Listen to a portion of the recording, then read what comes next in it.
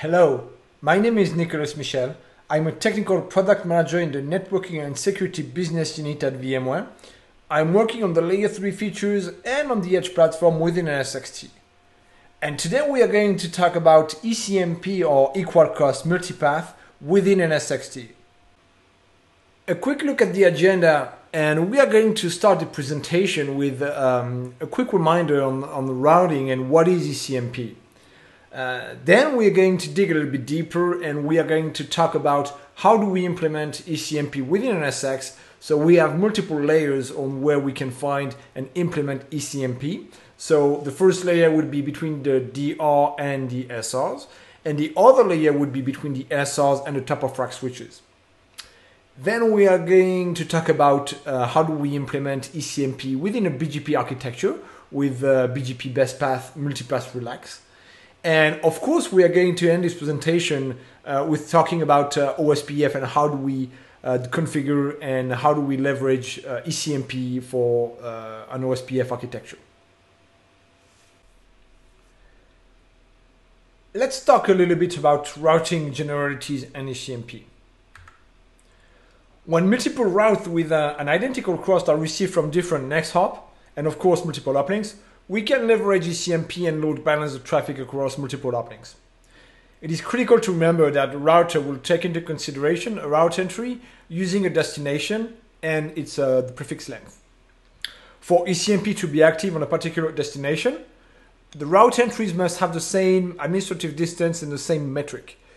Of course, the same administrative distance means that the route must be learned by the same routing protocol. So, and for example, the administrative distance for eBGP will not be the same as the administrative distance for OSPF.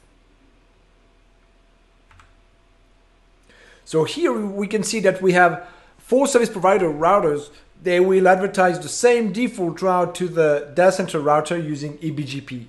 So in that case, the administrative distance on the DC router will be exactly the same, and we can see at the RIB output. So the administrative distance for eBGP will be the 20, right? So if we have a look at the show IP route, we can see that we have the protocol. We can see that we have the network plus the prefix, which is 0.0.0.0/0. The AD and the metric is 20 and 0. The next hop will be different, obviously, so that we can leverage the different, all the uplinks. And the outgoing interfaces are different as well. And the little asterisk in the show IP route will show us that this route, these 4 entries will be considered as the best route. So we are leveraging ECMP in that case. If we have a look at the show IP route, for example, for another prefix, we can see that we have another where we have 4 routes for the 192.168.0.0/16. So we are leveraging 4 uplinks here. So we are load balancing each flow across the 4 uplinks that we can see. And if we do a show IP route for the destination 192.168.10.10, we can see that we have a routing entry for the prefix, which is 192.168.0.0/16, right? But for example, we have more specific prefixes for example, for the prefix 192.168.250.0/24. And for that particular prefix, we are learning this route only through the uplink 354 and via 172.16.10.10. So for this particular prefix, we will not use ECMP. A quick reminder regarding ECMP is that it is not a routing protocol. It is a feature that is supported by routing protocols, for example. It is possible to leverage ECMP by configuring multiple static routes as well, and for that we would have to well configure the static routes with different uplinks and next hop. And there are multiple flavors of ECMP. So the per flow or per packet ECMP, and let's start with the per packet ECMP. It means that for each destination that is enabled for ECMP, each packet for a particular flow will be load balanced throughout all the available links. It guarantees that we have an equal cost load balancing across all the links and as all the packets are being load balanced. The drawback here is that it is possible that packet will arrive out of order at the destination router, and that destination router will be in charge of reordering the packet before sending them to the destination. This has an impact on the performance because we have to take into consideration buffering.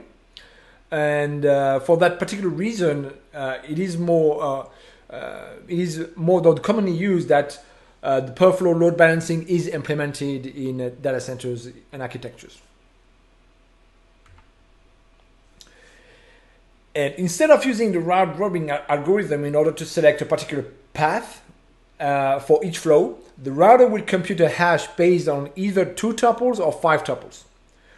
When this hash is calculated, the gateway will select a particular uplink to reach the destination.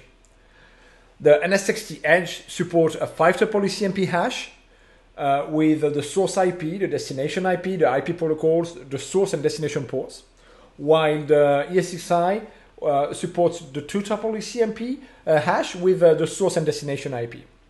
As a result, it means that all the packets belonging to the same session will use the same uplink on the NSX-T Edge, because the source IP, destination IP, the IP protocol, and the source and destination port, they will not change. These fields will not change in a particular session.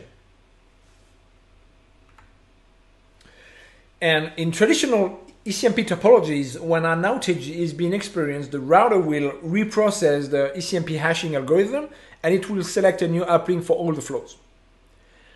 With ECMP stickiness, only the flows that were using the link that experienced the outage will be rehashed and a new uplink will be selected.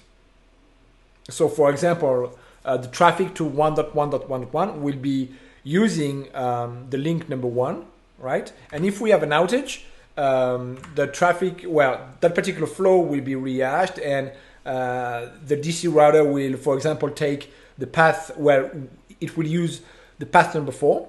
But for all the other flows, they will stick to the other uplinks that were previously used before the outage. NSX-T does not currently support ECMP stickiness. Let's dig a little bit deeper on how ECMP is implemented within NSX. So we have multiple layers of ECMP within NSX, as I mentioned previously. The first layer that we are going to talk about is the layer between the distributed router and the service router. In this topology, we have a tier 0 in active mode, meaning that we have a tier 0 SR that is active on edge node 1, and we have another tier 0 SR that is active on edge node 2. In order to interconnect the DR that is distributed throughout the entire NSX-T fabric with the tier 0 SR, we need to interconnect them using a transit segment. And on that transit segment, the SRs, they have an internal IP address of 169.254.0.2/25 on the first service router. And the second service router will have an IP address of 169.254.0.3/25, as you can see here. And so that means that the DR, in order to have ECMP towards the SRs, it will need to have 2 equal cost multipath default routes towards these 2 IP addresses that are in blue on this diagram. Right. That way, for all the traffic that is going north towards the physical world, the traffic will be load balanced between edge node 1 and edge node 2. And as a reminder, the compute hypervisor, the ESXi, does support the 2-tuple ECMP hashing. So that means that the source it will hash based on the source and destination IP of each of the flow, and then it will choose which edge node it will send the traffic to. That way we have a true ECMP layer between the DR and the SR. If we have a look at the table, we can see that we have 2 equal cost and default route towards dot 2 and dot 3 here that are the SRs on edge node 1 and on edge node 2, we can see that we have the interface ID, right, on which interface, and that we will use an overlay in order to send the traffic from the DR to DSR.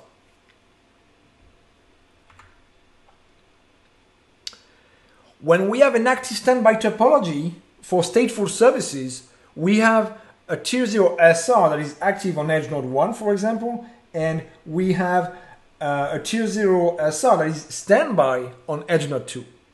So that IP address, in that case, we are using the same IP address between the active SRs and the standby SRs, but the standby SRs interface is logically shut down. That way we have a single default route on the distributed routers, right? And in that case, we will not have load balancing between the DR and DSR. So there is no ECMP in that case. If we have a look at the routing table, same thing as before, we can see that we have a single default route that is pointing to 169.254.0.2, right? And that we are also using an overlay in order to send traffic between the DR to DSR. Now let's talk about the layer of ECMP between the tier 0 SR and the physical world.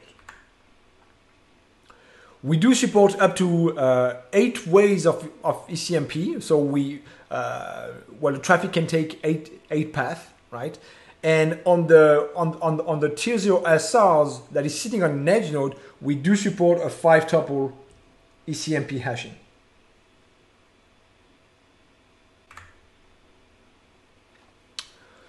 So we can see here that we have an active topology, same as before. So we have load balancing between the DR and DSR. But then, since we enabled ECMP in the BGP protocol, right? So we enabled ECMP, meaning that if we receive equal cost BGP updates for a particular prefix from the physical router 1 and physical router 2, the tier 0 SRs will be able to leverage ECMP towards the physical routers. So in that case, we have 2 layers of ECMP. We have ECMP between the compute hypervisor towards the edge node, right? So between the DR and DSRs. And in order to do that, we are hashing the traffic using the 2 tuples. And then between the SRs and the physical routers, we have another layer of ECMP thanks to the BGP ECMP feature, right? And we are using the 5-tuple ECMP hashing here so that we can select any link that we want for a particular flow.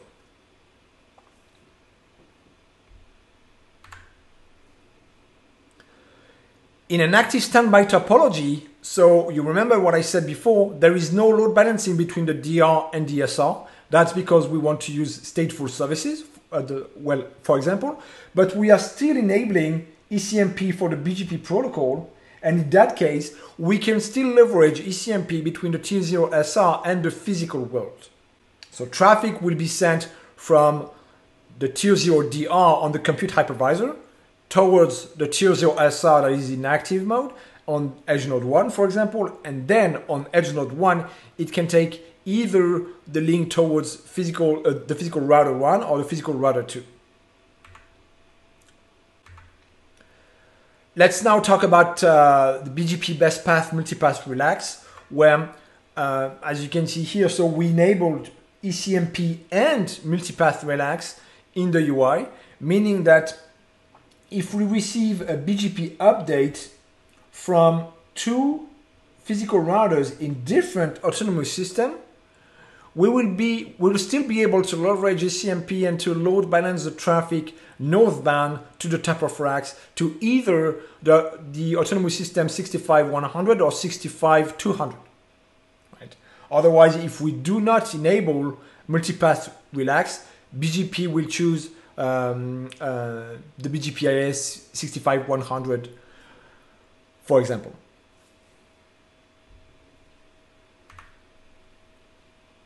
So yes, if we dig a little bit deeper, if we look at the CLI here, we can see that we have a default route, right? That is pointing to both next up to 10.10 and 11.11. And the IS path length is exactly the same. So we have 3 autonomous systems, right, in the IS path. And the first one is obviously the one that we received the BGP update from. You can see here we are receiving one BGP update from 65.100 and the other BGP update from 65.200. And that way in here we can see that it's both the best path and the multipath route. So we are leveraging ECMP here and load balancing the traffic between 10.10 and 11.11. Let's conclude this presentation with talking about ECMP in OSPF. So it is very similar with what we talk about with BGP, but here we do receive the LSAs for a particular prefix with the same cost, right? And that way we can leverage ECMP towards the physical router. And it is the same thing. We just have to enable ECMP in the UI for the OSPF protocols. I'm showing you here the topology so that we have 2 layers of ECMP. We have the ECMP layer between the DR and the SR, and then the ECMP layer between the SR towards the OSPF routers, which are the top of rack switches. And if we have a look at the CLI, same thing as with BGP before, we are able to to visualize which uplink we are using, and that ECMP is supported.